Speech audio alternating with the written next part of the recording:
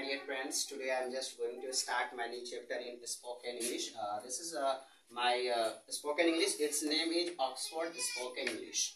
I am starting from first chapter, and the chapter is today I am just going to tell about use of this. Where it is used. It is used for near things. For example, this is pen. This is table.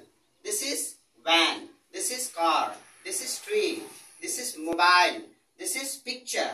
This is apple. This is fruit. This is bull. This is my pen. This is my book. This is my van. This is my phone.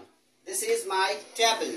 This is my home. This is my garden. This is my ball. Like this, just you have to speak, and you have to use these all sentences like this. In every sentences you have to add this.